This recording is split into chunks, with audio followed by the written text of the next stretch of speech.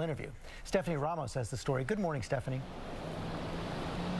George, good morning. Kyle Beach is opening up in an interview about what he says happened to him when he was with the NHL team, the Blackhawks. He says he has suppressed and buried this memory of the assault to pursue hockey, but says it is now time to share and heal.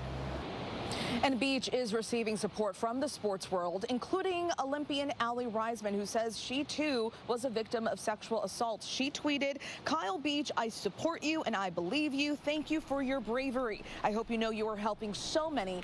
I stand with you." Robin. Truly is helping others. All right. Thanks so much, Stephanie.